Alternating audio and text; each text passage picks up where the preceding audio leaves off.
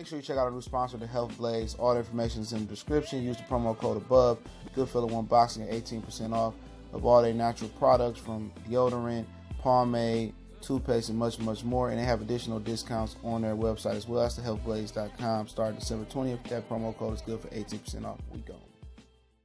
What's going on, man? Goodfellow Sports TV. We up in here doing what we do, man. Up early. I just shot that Foreman video, so that's going to go up after this, though, man. We at the park, me and Miles getting it in, man. But I appreciate everybody for rocking out with us, man. Blessings to you guys out there for supporting the channel. And I'm working on some other platforms, man, so you can view the channel on as well. We'll continue YouTube. But like I said, when I finish, with the channel art and working on learning the rules and regulations to the other channel, I'll let you guys know so you can support me on that platform. It's kind of like a contingency plan to YouTube, man. But yeah, man. Apparently, Amir Khan got a confidence boost because Terrence Bud Crawford asked for a rematch clause, and he said that gave him a confidence boost. And I'm gonna tell you that might be a bad thing for Amir Khan. And we're gonna talk about history, a little bit history of rematch clauses and why Terrence Crawford asked for one. But other than that, man, also we're gonna talk about Amir Khan's excuse for why the Samuel Vargas fight didn't go as planned.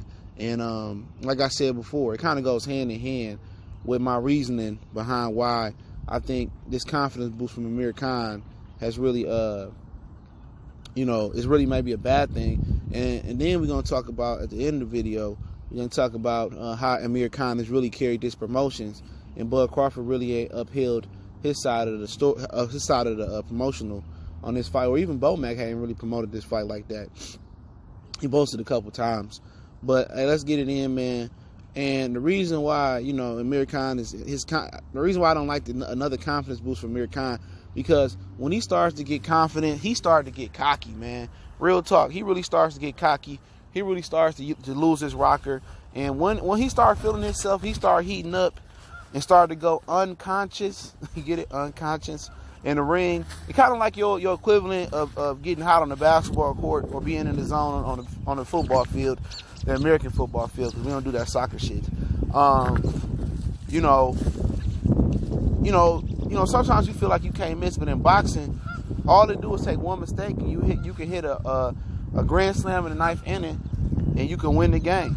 You can win the whole game. So with Amir Khan, if he continue to build confidence, he go out there and get reckless and start going 4, 5, 6 in his combinations, he can easily take an L.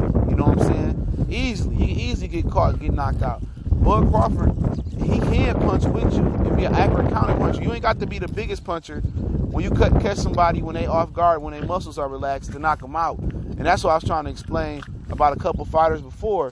But with Amir Khan, the more confidence he gets, most times it translates or it manifests into arrogance. And when that happens, Amir Khan is in danger.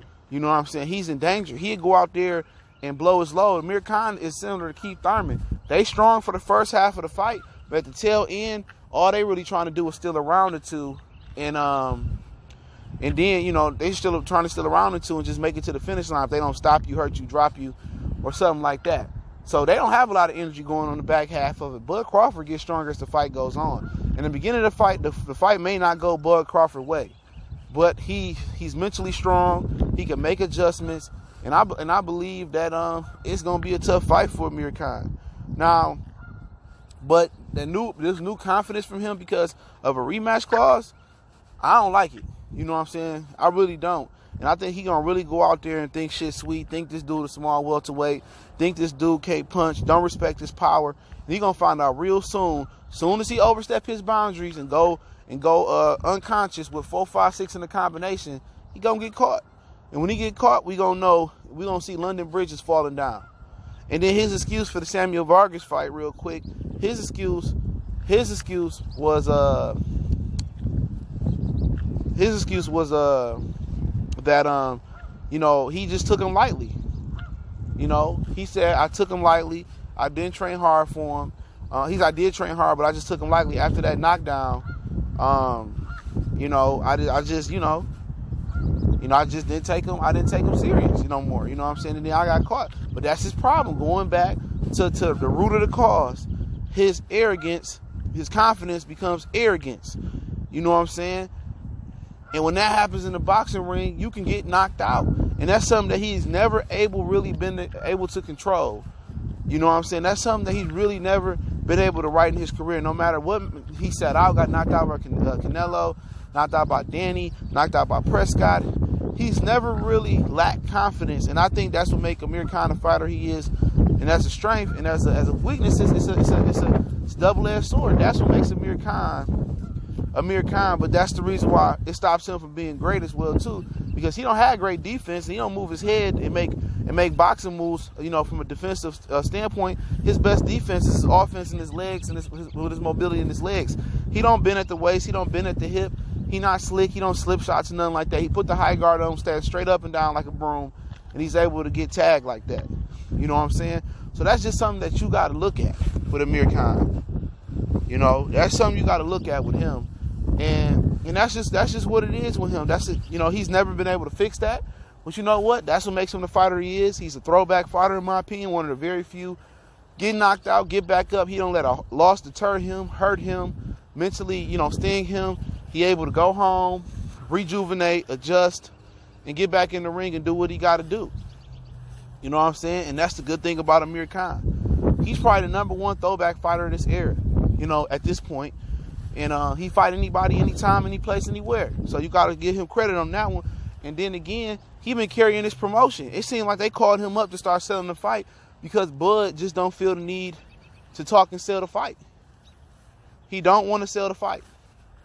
He don't say much. Even his interview with Kevin Aiello was really good, but he's not comfortable. You know, he's not comfortable in the role of promotion, in the role of, he just reserved, cool, and, you know, obviously he takes shit. He said he hold grudges, you can tell. You know what I'm saying? That's it. Like I said before, that's a female trait, to hold on to shit, not be able to take constructive criticism. But that's what makes Bud who he is. That's what fuels him to be the fighter that he is. You know, but at the end of the day, this is why he ain't a pay-per-view worthy. It's the business, and the business is getting in that ring and fighting. Real talk. The business, the show, is in the ring as well, but the show is how you build the fight up. That's the show. You know what I'm saying? And Terrence Crawford ain't got the show. Not until he get in the ring and start boxing, but then again, he not one of them dudes that's just going to buzzsaw you like a Mike Tyson. He ain't going to beat you down and knock you out like a Deontay Wilder. So then people don't want to see nobody get boxed and played with for 12 rounds and then you stop them late. They want to see a highlight reel knockout. But that's the reason, no matter what network behind him, ESPN, The Zone, PBC, he going to be in neutral his whole career because he don't have no personality. That's why the reason Danny Garcia is the biggest star he is for the simple fact he got a big city behind him for the most part, Philly, and his daddy do all the talking. You know? But for Terrence Crawford, Bomac do some talking. But like I said, no matter what network behind you, if you don't have no personality, you don't have no pull, you don't have no pizzazz, you ain't speaking, you ain't engaging people, you ain't gonna be shit as a boxer, especially in this era. This generation and the young kids and the youth you need to target and the teenagers you need to target, they want controversy. They want substance other than the fight. Everything is built off controversy in this country. They want controversy, and Terrence Crawford don't give you none. Even after the post-fight interview is, you know, nobody want to. I mean, he'll never be a big star. I'm sorry to say it, but it never happened. You know, it'll never happen. He don't have no push. He don't have no support from his promotional company. No push from behind him. They ain't done shit for this pay-per-view. They just started promoting it this week, 2 weeks out. And then again, he got the most boringest personality out there with no promotional push. You know. And Amir Khan is clearly carrying this pay-per-view. But people in America, casual people, ain't seen Amir Khan since he got stretched by Canelo. So really, he a distant memory. And then again, he doing all this shit through the press.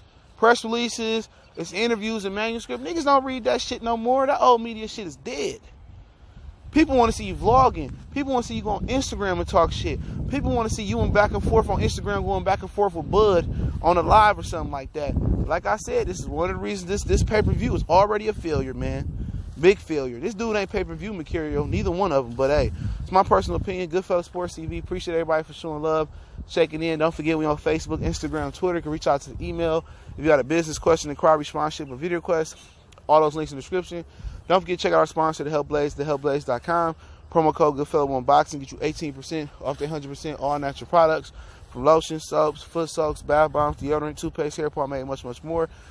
Get that 18% off with the promo code. All that stuff is in the description. Check them out. Appreciate everybody for sharing the videos, man, and supporting the channel. One time for the one time. We gone.